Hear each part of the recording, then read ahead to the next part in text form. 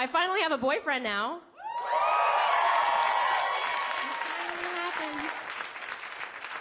Yeah, he's white. You're welcome. He is white. This is how white he is. He's from Wisconsin.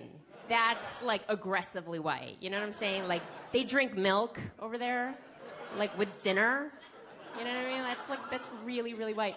And he has never dated a non-white woman before me ever in his whole life. All of his past girlfriends were blonde with big boobs. And so now he says really sweet things to me like, honey, your people used to freak the shit out of me. But now I love getting my nails done. So romantic. He is so romantic, this guy. I usually do end up dating white guys, not because I am racist, but because my butt is like Goldilocks. Check it out. It is not enough butt for black and Latino men, right? Brothers out there, right? They're like, where is it? Oh my God, it curves in.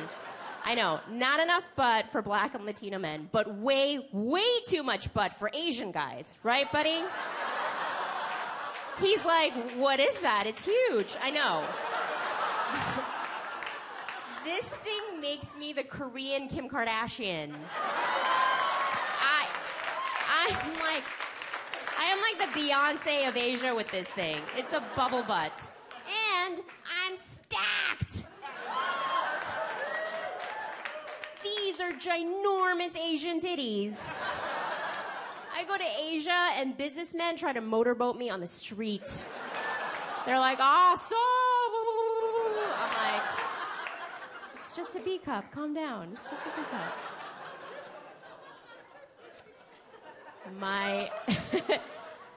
This white boyfriend that I have is very serious with him. He is the only boyfriend in my life to ever meet my parents, which is very serious. And this is how it went down.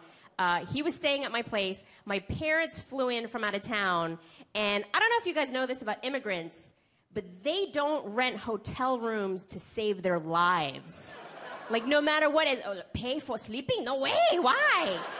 They don't do it. So now all four of us are supposed to sleep together in my tiny one-bedroom apartment. And my mom's like, Helen, where did everybody gonna sleep? And I'm like, well, Mom, you and Dad can sleep in the bedroom, and David and I can sleep in the living room. And she goes, oh, my God. Oh, my God. You sleeping together? Oh, my God. But you're not married. You're not a slut. And I was like, well, you're not going to rent a hotel room, so what's your idea? And she goes, oh, okay, Helen, I have a better idea. You and the mommy, we sleeping together in a bedroom, and David and Danny sleep together on a futon. I'm like, bitch, are you crazy? You want this poor white Wisconsin boy who drinks milk to climb into bed with a 70-year-old Korean man that he's never met before? How's that gonna work? Are they gonna sleep head to foot? Are they gonna build an awkward wall with pillows? My dad's gonna climb into bed in his old man jammies, He's like, okay, baby, nice to meet you, good night. No homo!